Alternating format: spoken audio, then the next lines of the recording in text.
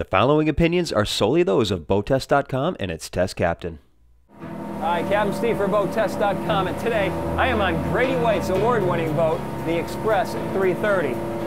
This is clearly an offshore boat, but she's also got a nod towards family accommodations and entertaining. We'll begin with the operational features.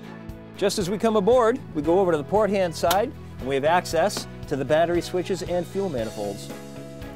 The ship's electrical panels on the aft bulkhead down below, divided into 12-volt and 120-volt. With the aft bench seat folded up out of the way, we have easy access to the components underneath the deck that include the Fisher Panda generator with a diesel tank just next door, 13 gallons. The fuel filters are just ahead. Alongside, we've got controls to access the seacocks, and the raw water strainers are just to either side. The helm deck is 2 steps up from the cockpit deck, and for this model year, Grady-White has made several changes to this area, most notably in the seating arrangements, the helm styling, and in the visibility. Let's drill down to some of the finer details. The windows have been raised to provide more visibility.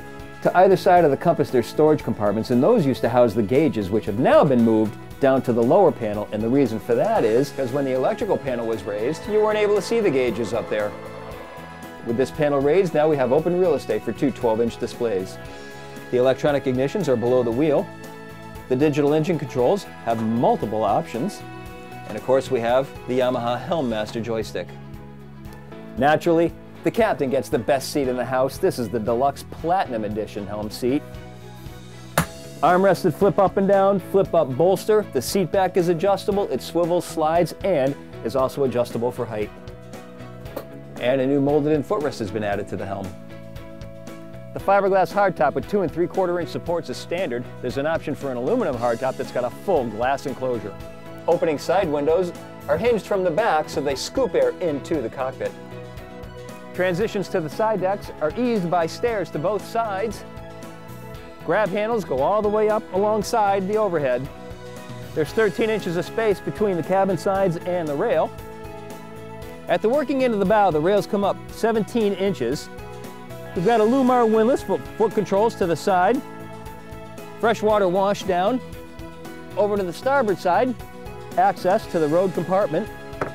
We have 15 feet of chain and 300 feet of rope rode. Chocks lead to the cleats so we can secure the rode. Any water that comes over the bow is going to get directed down the side decks and over these molded diverters that keeps it out of the cockpit. But even if any water did make it into the cockpit, there are dual 1.5 inch cockpit drains to either side, and that also makes it convenient for washdowns.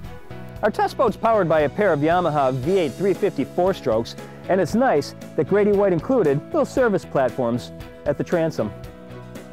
Now before we get underway, let's take a look at around the lift because Grady-White's CV2 hulls have some unique features. It begins with a 19-degree dead rise at the transom, and instead of maintaining that dead rise as we move forward, here it's variable, narrowing as we reach the bow. These 2 lifting strakes also knock down spray along with a Carolina flared bow. Now let's get around the water and see how it all comes together. With the pair of 350 horsepower Yamaha 4-strokes at the transom, we hit 44.2 knots while burning 69.4 gallons per hour. Best economy was at 3,500 RPM and 23.2 knots. That speed turned in a 21.5 gallon per hour fuel burn, which meant a range of 321.7 nautical miles, plenty for the long overnight runs to the canyons and back.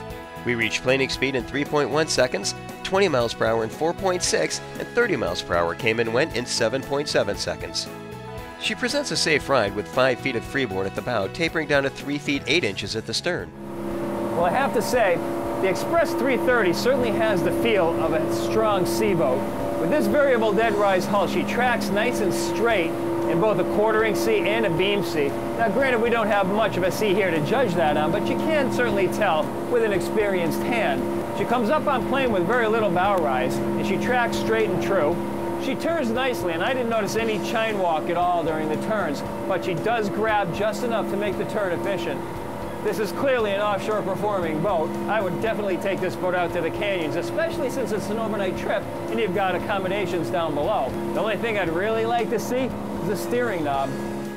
Of course, at the dock, her joystick makes short work of even the most difficult situations.